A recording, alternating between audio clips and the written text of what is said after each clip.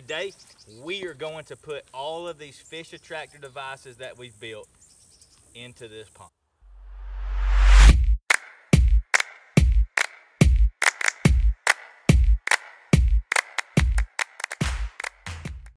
What's up, YouTube? Today I'm going to show you how you can build some awesome fish attractors just like this.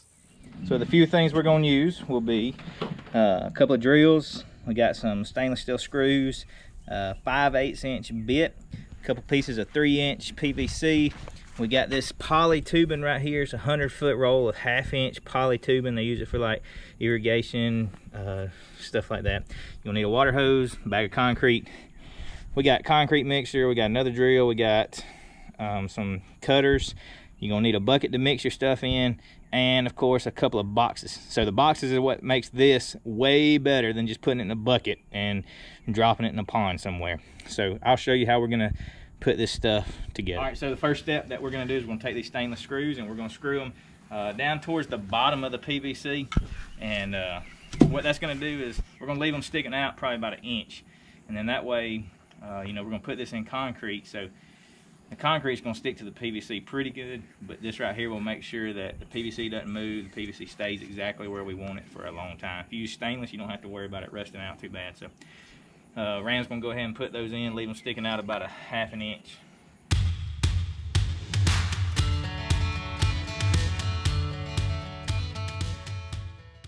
The next step is we're gonna mix up the concrete. So we've got a bucket, we got a drill, we got a mixer, and this mixer just does okay.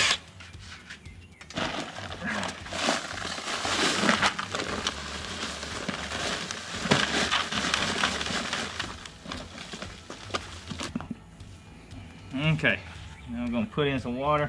You know, at first it's hot level. That's all right.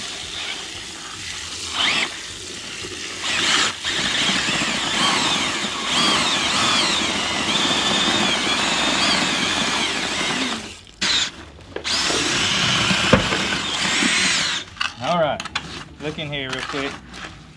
I'll show you about how, that's about how you want it. You don't want it super soupy. You want it kind of dry, but not so dry that it won't cure good. So get it about like that. And pour it in our box. And then you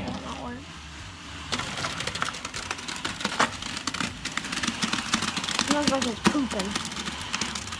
all right, so now you got the concrete in the box. What you want to do now is take your pipe that you got your screws in, stick it down in there. Concrete. Just like so. All right, now you can see we ain't got quite enough concrete. So what we're gonna do is put some more rocks in there and build it up on the edges. That's why we wanted it nice and dry.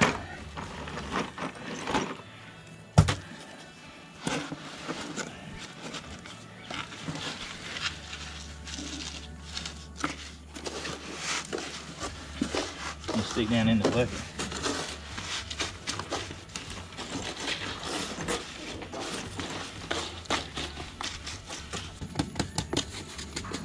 Right, don't you think?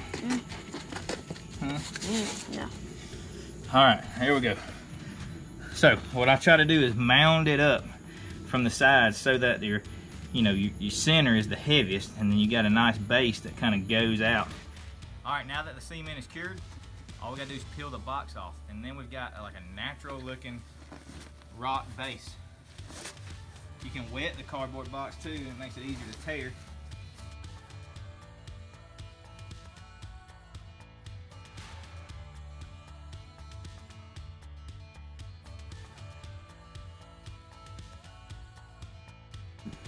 This concrete's dry, so we did this one the other day, and you can see this is what makes using a box so much better than just using a bucket, because you peel the box off and you're left with something that is way more natural than a bucket sitting in the bottom of your pond. So what we're going to do is we're going to start just drilling holes all over this with a small drill bit, and then we're going to take our 5/8 inch drill bit and drill those out even further so that we can shove our pipe through there. So let's go ahead and get a few done with this small drill bit.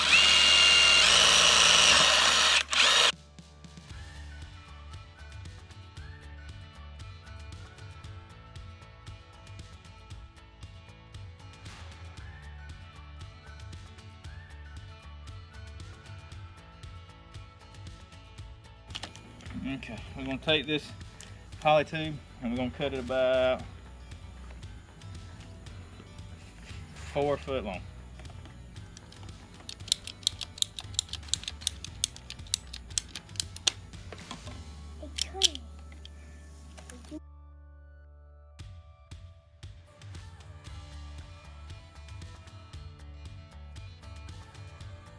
All right, now we're gonna take them, try to straighten them out just a little bit.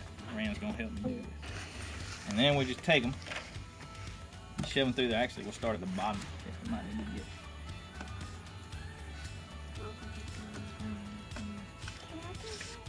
Okay.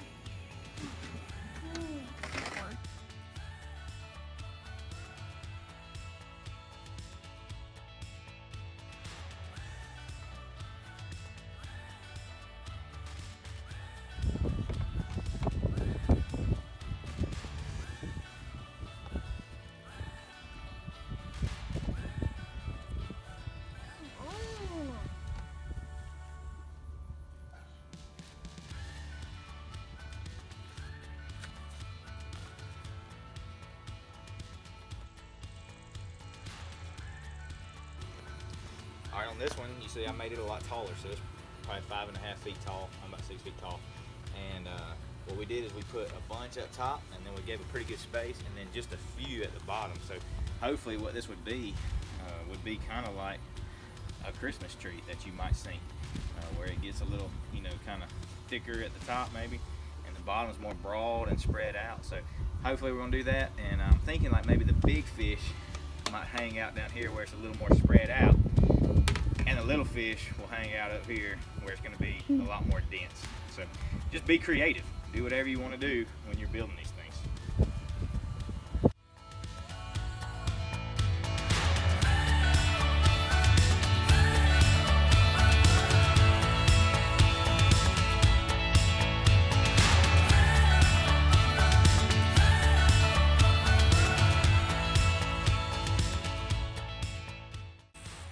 Once you get them built, the last thing you got to do is put them in the water. So we're going to put these small ones up under the dock, and then we're going to put these taller ones out where it's a little bit deeper. So the bottom, or the deepest spot we got is and it's pretty deep, it's like 15 feet. So we're going to get them some spots that's about 8 to 10 feet deep, and we're going to put these tall ones out there. These short ones are going to go under the dock. We're going to build some rock formations. So we got that big pile of rocks. We're going to build a few rock formations over here. This right here is just a piece of concrete that kind of ended up that way, and it looks like it might be a good spot for fish to bed and stuff. So we're going to slide that in there as well. All this stuff is really heavy, so we're going to use the tractor maybe and put some of it in there, and then I'll get in and move it, and we're probably going to use the boat, put it in the boat from here, and then paddle it out, and hopefully put it out there without flipping the boat. So let's get these in, and then I will give you some underwater footage soon of what these things look like once they're settled in where they go.